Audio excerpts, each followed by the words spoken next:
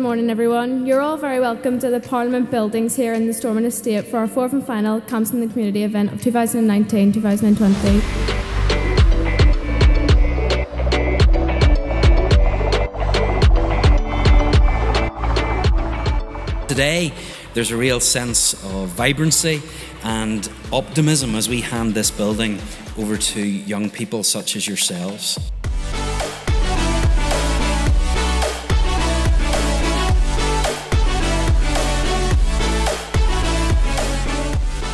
You are the driving force for change in our community. You are central to building a fairer, better and more inclusive future. And I'm glad that BUC has been part of that.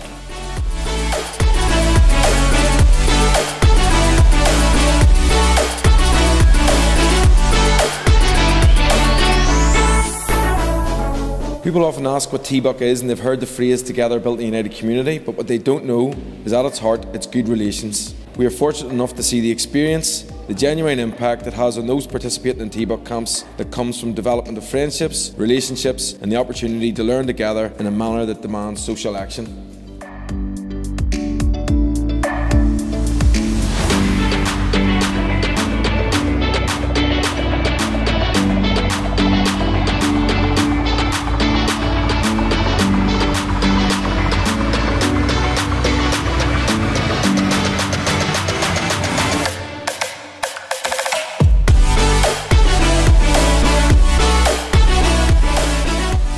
Having spoken to a few of you already this morning, I can see that you have embraced the spirit intended for these camps. You've broken down barriers, built new relationships with other young people from different backgrounds, and you've also shared new experiences.